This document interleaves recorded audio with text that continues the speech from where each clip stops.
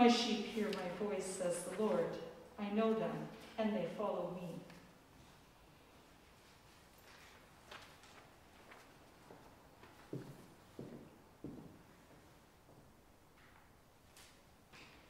The grace of our Lord Jesus Christ, and the love of God, and the fellowship of the Holy Spirit be with you all. And also with you. Almighty God, to you all hearts are open, all desires known, and from you no secrets are hidden. Cleanse the thoughts of our hearts by the inspiration of your Holy Spirit, that we may perfectly love you and worthily magnify your holy name, through Christ our Lord. Amen.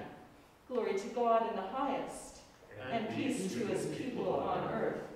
Lord God, heavenly King, almighty God and Father, we worship you, we give you thanks, we praise you for your glory. Lord Jesus Christ, only Son of the Father, Lord God, Lamb of God, you take away the sin of the world. Have mercy on us. You are seated at the right hand of the Father. Receive our prayer. For you alone are the Holy One. You alone are the Lord. You alone are the Most High, Jesus Christ, with the Holy Spirit, in the glory of God the Father. Amen. Let us pray. Grant, O merciful God, that your church, being gathered by your Holy Spirit into one, may show forth your power among all peoples, to the glory of your name, through Jesus Christ our Lord, who lives and reigns with you in the Holy Spirit, one God, now and forever. Amen. Please be seated for the proclamation of God's word.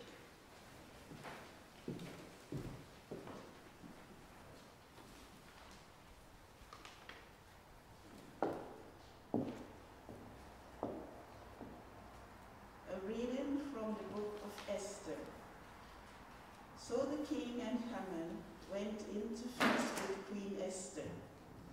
On the second day, as they were drinking wine, the king again said to Esther, "What is your petition, Queen Esther? It shall be granted you. And what is your request? Even to the half of my kingdom, it shall be fulfilled." Then Queen Esther answered, "If I have won your favor, O king, and if it pleases the king, let my life be given me. That is my petition, and the lives of my people, that is my request. For we have been sold, I and my people, to be destroyed, to be killed, to be annihilated. If we have been sold merely as slaves, men and women, I would have held my peace. But no enemy can compensate for this damage to the king." Then King Ahasuerus said to Queen Esther, "Who is he, and where is he, who has presumed to do this?" Esther said, "A foe and enemy, this wicked Haman." Then Haman was terrified before the king and the queen. Then Harbona, one of the eunuchs in attendance on the king, said, "Look, the very gallows that Haman has prepared for Mordecai, whose word saved the king, stands at Haman's house, 50 cubits high."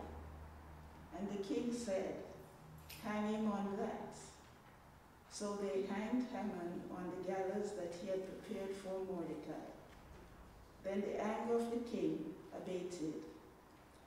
Mordecai recorded these things and sent letters to all the Jews who were in all the provinces of King Ahasuerus, both near and far, enjoining them that they should keep the 14th day of the month Adar, and also the 15th day of the same month, year by year, as the days on which the Jews gained relief from their enemies.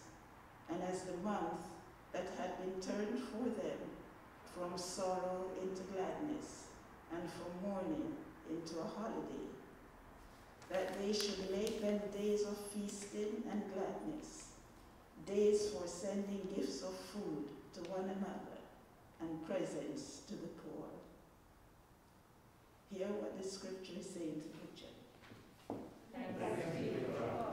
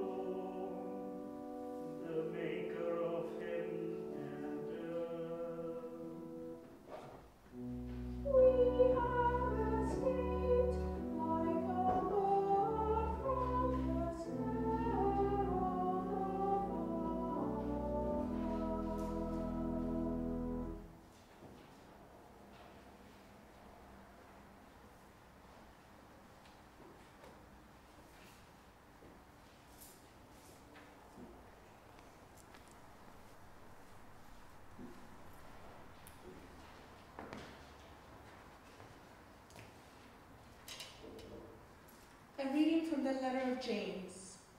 Are any among you suffering? They should pray. Are any cheerful? They should sing songs of praise. Are any among you sick? They should call for the elders of the church and have them pray over them, anointing them with oil in the name of the Lord. The prayer of faith will save the sick, and the Lord will raise them up. And anyone who has committed sins will be forgiven. Therefore, confess your sins to one another and pray for one another, so that you may be healed. The prayer of the righteous is powerful and effective. Elijah was a human being like us, and he prayed fervently that it might not rain, and for 3 years and 6 months it did not rain on the earth. Then he prayed again, and the heavens gave rain, and the earth yielded its harvest. My brothers and sisters, if anyone among you wanders from truth and is brought back by another, You should know that whoever brings back a sinner from the wandering will save the sinner's soul from death and will cover a multitude of sins. Hear what the Spirit is saying to the church. Thanks be to God.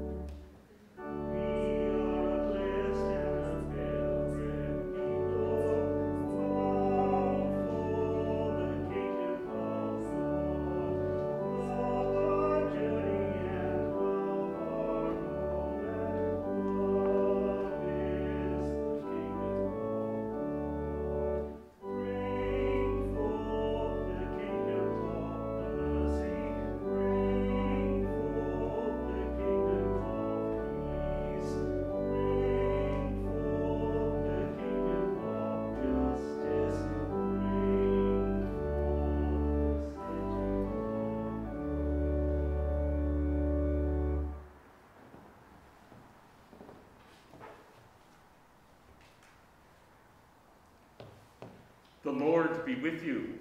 And also with you. The Holy Gospel of our Lord Jesus Christ according to Mark. Glory to you, Lord Jesus Christ. John said to Jesus, "Teacher, we saw someone casting out demons in your name, and we tried to stop him because he was not following us." But Jesus said, "Do not stop him, for no one who does a deed of power in my name will be able soon afterward to speak evil of me. Whoever is not against us is for us. For truly I tell you, whoever gives you a cup of water to drink because you bear the name of Christ will by no means lose the reward. If any of you put a stumbling block before one of these little ones who believe in me, it would be better for you if a great millstone were hung around your neck and you were thrown into the sea. If your hand causes you to stumble, cut it off. It is better for you to enter life maimed than to have two hands and to go to hell, to the unquenchable fire. And if your foot causes you to stumble, cut it off. It is better for you to enter life lame than to have 2 feet and to be thrown into hell. And if your eye causes you to stumble, tear it out. It is better for you to enter the kingdom of God with one eye than to have two eyes and to be thrown into hell, where their worm never dies and the fire is never quenched. For everyone will be salted with fire. Salt is good, but if salt has lost its saltiness, how can you season it? Have salt in yourselves and be at peace with one another. The Gospel of Christ. Praise to you, Lord Jesus Christ. Please be seated.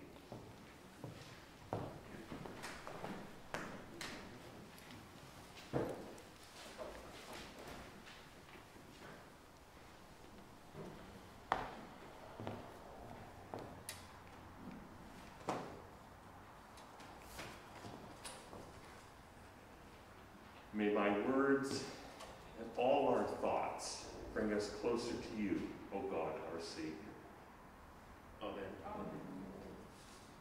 So each Sunday since late August, we've been hearing passages from the letter of James. 3 Sundays ago on September 5th from chapter 2. What good is it, my brothers and sisters, if you say you have faith, but you do not have works? Can faith save you?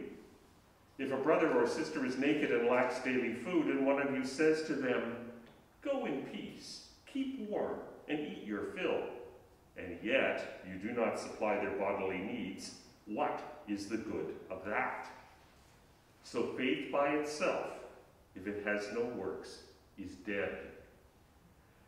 For many people, the letter of James is controversial, since in fact it is saying that faith alone is insufficient, is not enough.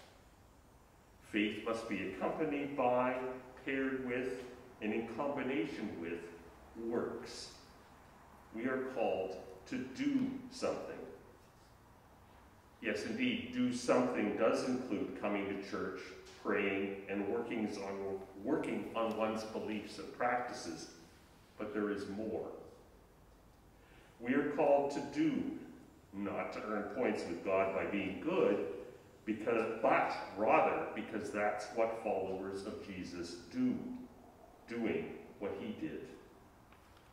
Micah 6, verse 8, to act justly and to love mercy and to walk humbly with your God. In last week's gospel, Jesus said, "Go and learn what this means. I desire mercy, not sacrifice." What does that mean? Who is to be merciful? What kind of sacrifices is Jesus talking about not wanting? As Reverend Sherry said last week, Jesus does not give us spiritual mountains to climb. Yes, our religious practices help us, but that's not the sacrifice that God requires. We sang quietly inside of ourselves, I suspect, and some of us were dancing a little bit, I think, at the back. Hymn 502. I'm really tempted to sing this now, but instead, since I'm not an authorized singer. You can, Ken, it's okay. That's all right. That's all right. I can get, anyway, the refrain, and Val will probably get up and move to it anyway, but there you go. Bring forth the kingdom of mercy.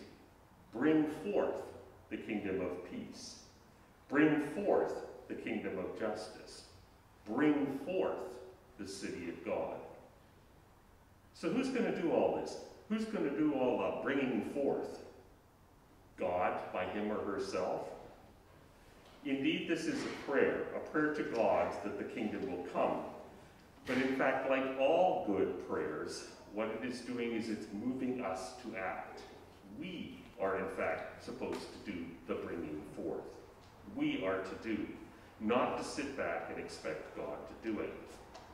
From today's gospel, for truly I tell you, whoever gives you a cup of water to drink because you bear the name of Christ will by no means lose the reward.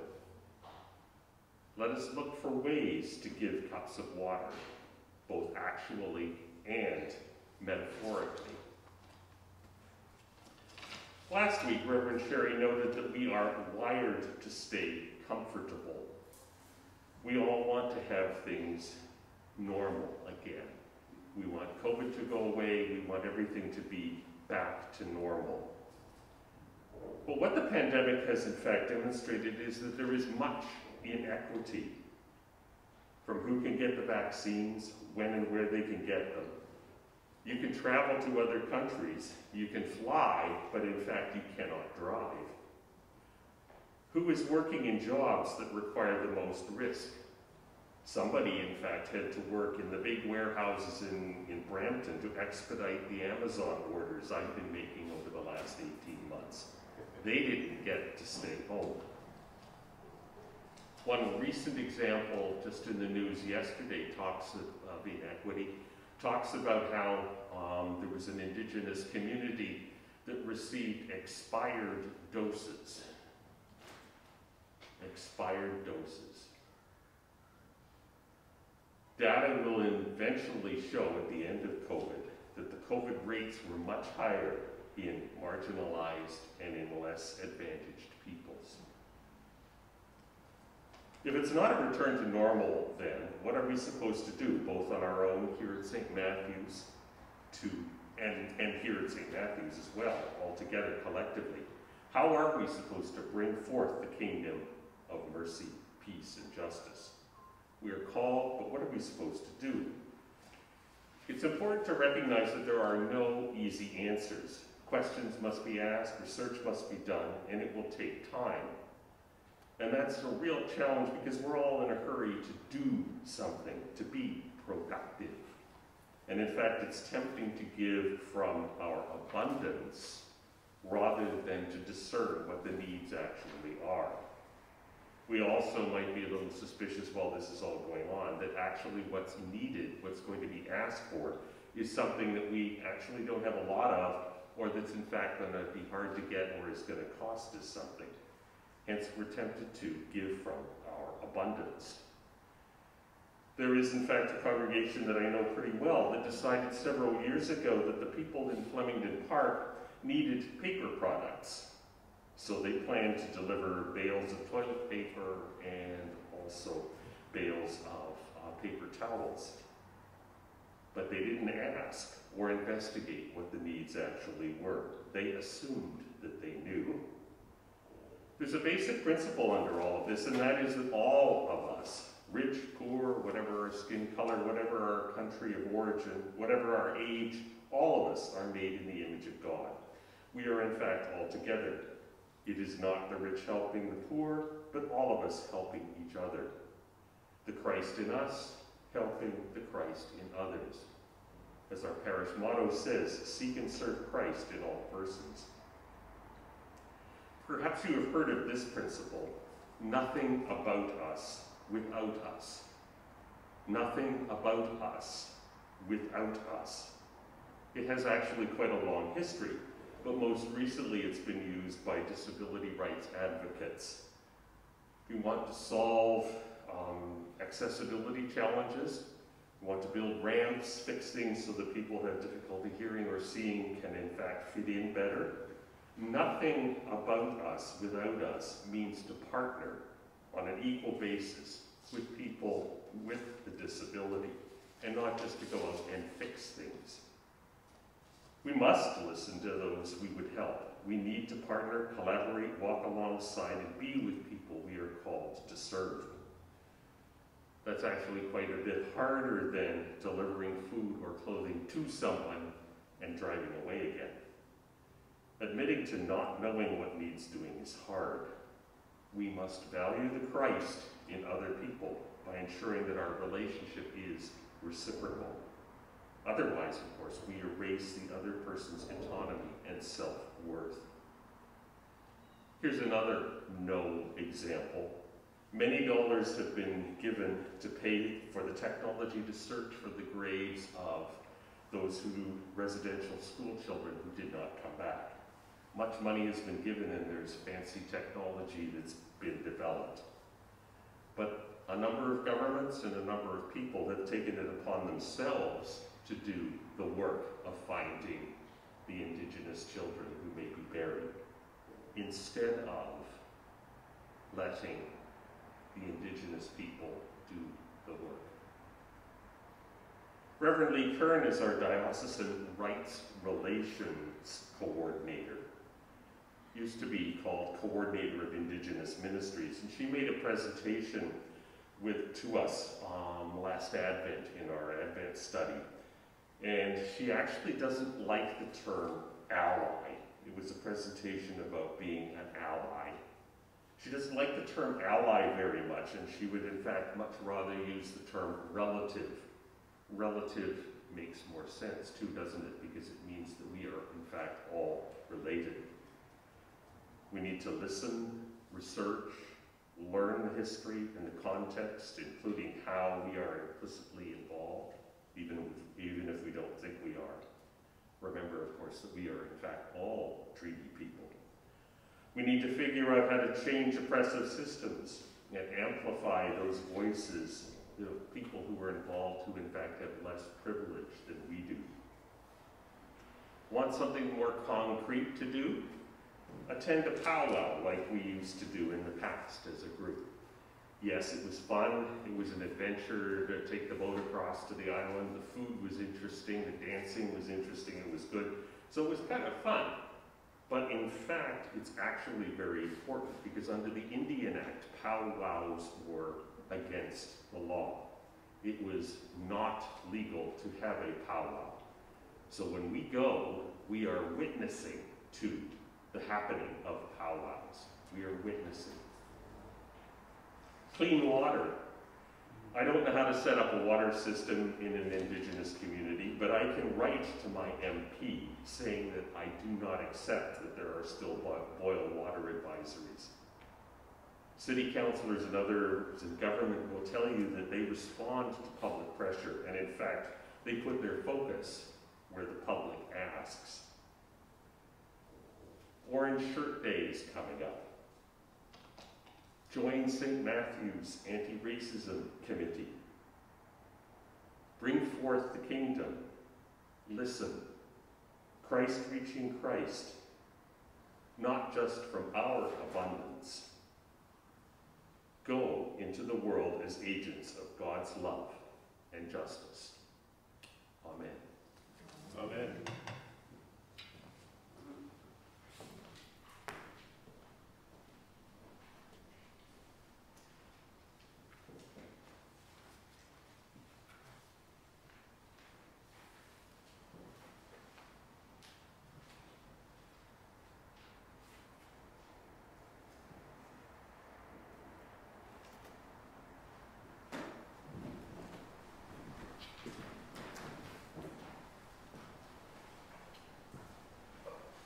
Much, Archdeacon Kim. We continue with the Apostles' Creed. Together let us confess the faith of our baptism as we say, I believe in God, the Father Almighty, creator of heaven and earth. I believe in Jesus. He was conceived by the power of the Holy Spirit and born of the Virgin Mary. He suffered under Pontius Pilate, was crucified, died, and was buried. He descended to the dead. On the third day he rose again. He ascended into heaven and is seated at the right hand of the Father. He will come again to judge the living and the dead. I believe in the Holy Spirit, the Holy Catholic Church, the communion of saints, the forgiveness of sins, the resurrection of the body, and the life everlasting. Amen. Having confessed our faith, let us prepare to offer our prayers to God.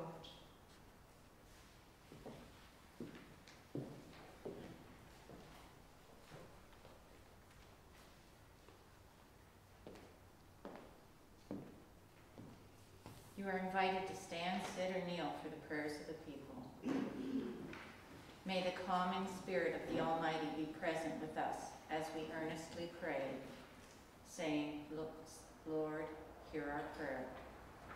Today in our cycle of prayer, we pray for the Episcopal Church, the clergy and people of the territory of the people, Parkdale, Toronto West Deanery, and St. Theodore, Canterbury.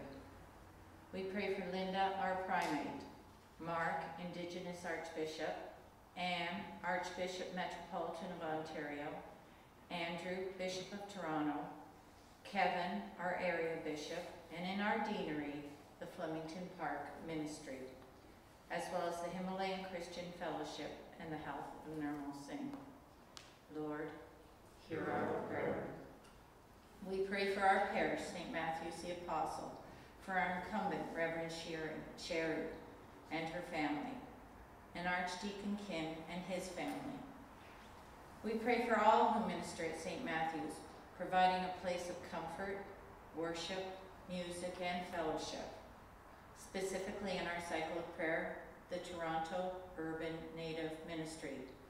And this day, we pray for the families of Sugana Akar, Sylvia Sutherland, and Tyrone Sutherland. Lord, hear our prayer. We pray for all who bear the burden and privilege of leadership. May their eyes be open, and may wisdom, truth, and empathy ensue through these very challenging times. Lord, hear our prayer. In our world where strife, chaos, and terror can touch so many at this time, let us pray for the people of Haiti and Afghanistan. May health, safety, and peace someday soon be realized. And thank you, Lord, for the safe return of the two Michaels. Lord, Hear our prayer. In light of this coming Thursday, September 30th, that marks the National Day of Truth and Reconciliation, along with Orange Shirt Day, that raises awareness of the residential schools, we pray for the thousands of children who did not return home from those schools, and for the many Indigenous people who are missing or taken from us. May love surround them. May we find it in our hearts to listen and to hear the Indigenous people, and to speak up, to act, and to collaborate for the healing of generations past and generations to come. For this we pray. Lord, hear our prayer. As we are experiencing the fourth wave of the pandemic, we continue to remember the caregivers and the medical personnel and the essential workers. We pray for compassion, the strength to persevere, and to remain vigilant. Lord, hear our prayer. As we pray for good weather and the gifts of God's earth, let us strive to respect the fragile balance of this wondrous home that God has entrusted to us. Lord, Hear our prayer. for our city and those who live and work here, we pray for those in need, as well as those who work to provide the shelter, food, and friendship. Lord, Hear our prayer. we pray for all of those for whom our prayers have been asked, including Judith, Father John, Roland, Helen, David, June, Peter, Ray, and Sekumar. Lord, Hear our prayer. let us pray for the dying and the dead and for those who mourn. Today we pray for the almost 4.5 million people worldwide who have died due to COVID-19. And Ivan Richard, friend of Val in the land, and for those others known to you.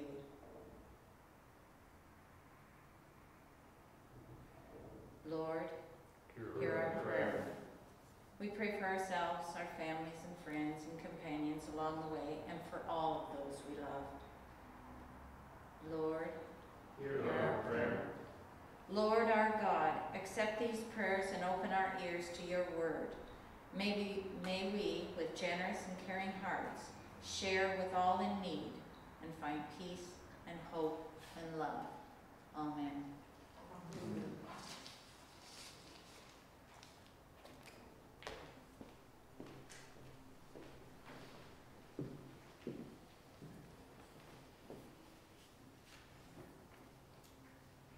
Dear friends in Christ, God is steadfast in love and infinite in mercy. He welcomes sinners and invites them to his table. Let us confess our sins, confident in God's forgiveness.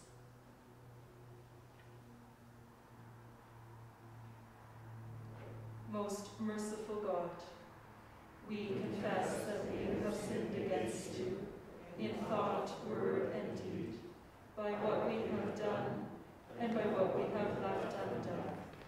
We have not loved you with our whole heart. We have not loved our neighbors as ourselves. We are truly sorry, and we humbly repent. For the sake of your Son, Jesus Christ, have mercy on us and forgive us, that we may delight in your will and walk in your ways, to the glory of your name. Amen. Almighty God, have mercy upon you, pardon and deliver you from all your sins, confirm and strengthen you in all goodness, and keep you in eternal life, through Jesus Christ our Lord. Amen.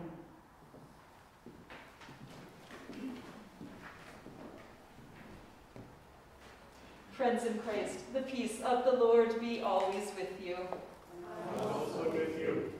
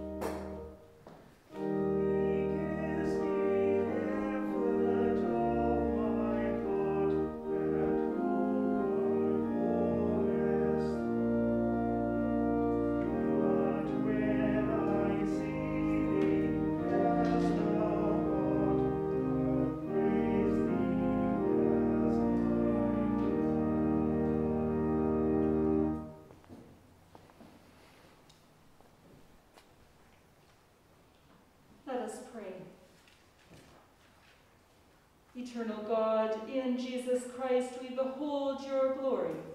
Receive the offering of your people gathered before you, and open our hearts and mouths to praise your great salvation, the same Jesus Christ our Lord. Amen. The Lord be with you. And also with you. Lift up your hearts. We lift them to the Lord. Let us give thanks to the Lord our God. It is right to give our thanks and praise. Blessed are you, gracious God, creator of heaven and earth. You are the source of light and life for all your creation. You made us in your own image and call us to new life in Jesus Christ, our Savior. Therefore we praise you, joining our voices to proclaim the glory of your name. Holy, holy, holy Lord, God of power and might, heaven and earth are full of your glory. Hosanna in the highest. Blessed is he who comes in the name of the Lord. Hosanna in the highest. We give thanks to you, Lord our God, for the goodness and love you have made known to us in creation, in calling Israel to be your people, in your word spoken through the prophets, and above all, in the word made flesh, Jesus, your Son. For in these last days you sent him to be incarnate from the Virgin Mary, to be the Savior and Redeemer of the world. In him you have delivered us from evil and made us worthy to stand before you. In him you have brought us out of error into truth, out of sin into righteousness, out of death into life.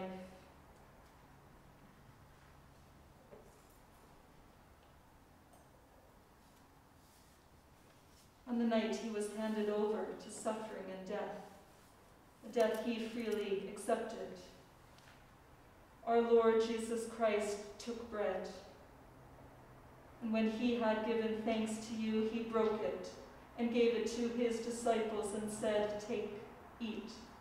This is my body which is given for you.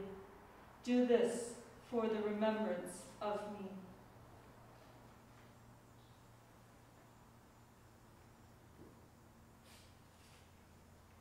After supper, he took the cup of wine, and when he had given thanks, he gave it to them and said, "Drink this, all of you. This is my blood of the new covenant, which is shed for you and for many for the forgiveness of sins. Whenever you drink it, do this for the remembrance of me."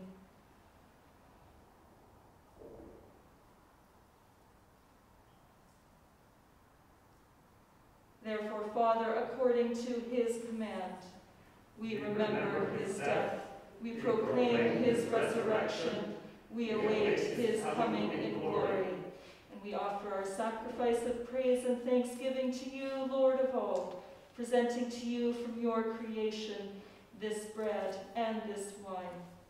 We pray you, gracious God, to send your Holy Spirit upon these gifts, that they may be the sacrament of the body of Christ and his blood of the new covenant. Unite us to your Son in his sacrifice, that we, made acceptable in him, may be sanctified by the Holy Spirit. In the fullness of time, reconcile all things in Christ and make them new, and bring us to that city of light where you dwell with all your children, through Jesus Christ our Lord, the firstborn of all creation, the head of the church, and the author of our salvation, by whom, and with whom, and in whom, in the unity of the Holy Spirit, all honor and glory are yours, Almighty Father, now and forever. Amen. Amen.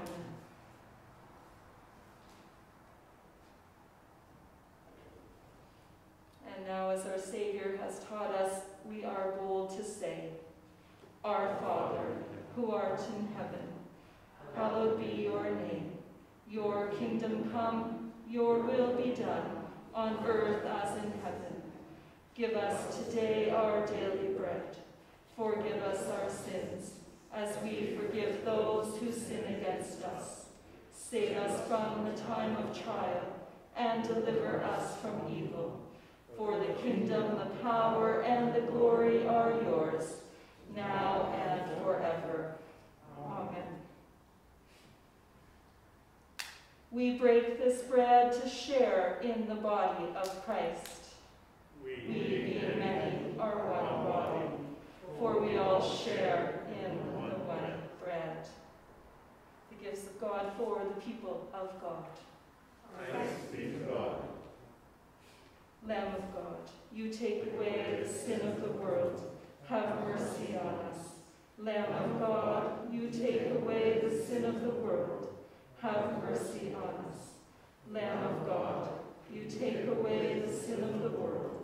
grant us peace.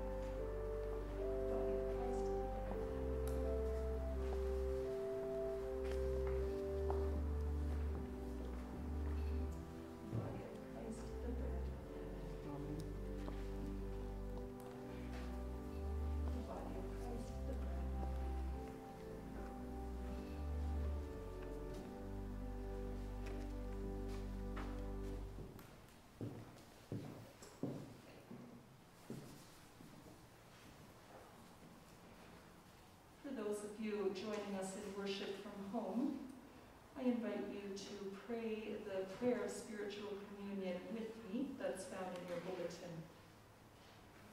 Jesus, I believe that you are present with us in the sacrament of bread and wine. I love you and I desire your presence afresh in my life. Since I cannot now receive the bread and wine of the altar, come spiritually into my heart. I embrace you and unite myself to you.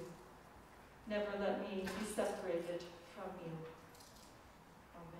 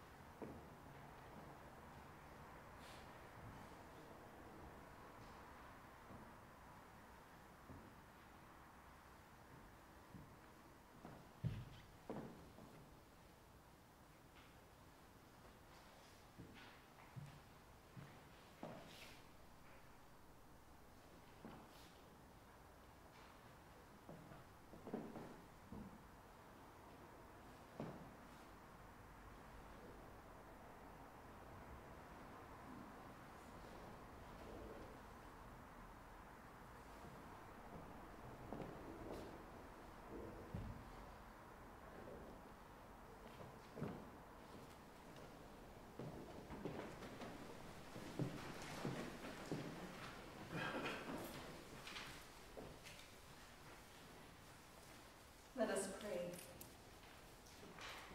Father in heaven, strengthen the unity of your church so that we who have been fed with holy things may fulfill your will in the world. We ask this in the name of Jesus Christ, our Lord. Amen.